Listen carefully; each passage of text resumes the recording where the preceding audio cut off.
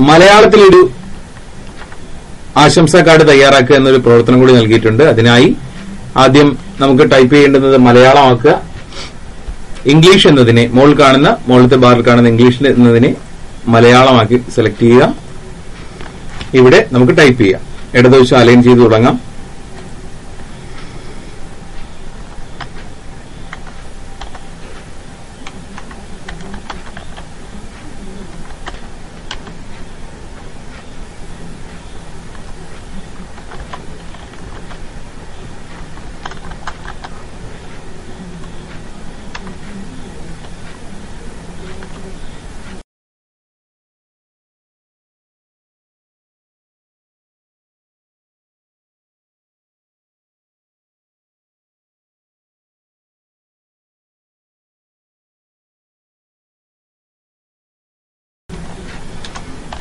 ഇപ്രകാരം നമുക്ക് മലയാളം ടൈപ്പ് ചെയ്യാം. മലയാളം കീബോർഡ് നമ്മുടെ പുസ്തകത്തിൽ തന്നെ നൽകിയിട്ടുണ്ട്.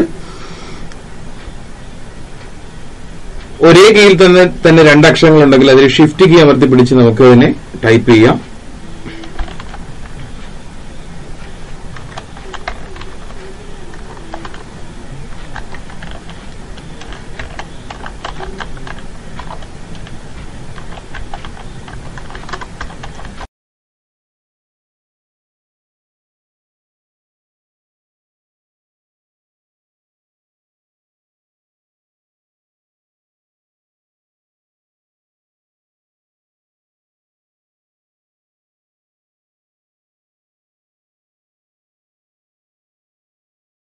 ഇപ്രകാരം നമുക്ക് മലയാളത്തിലും കത്ത് ടൈപ്പ് ചെയ്യും. ഇതിനെ നേരത്തെ ഉപയോഗിച്ച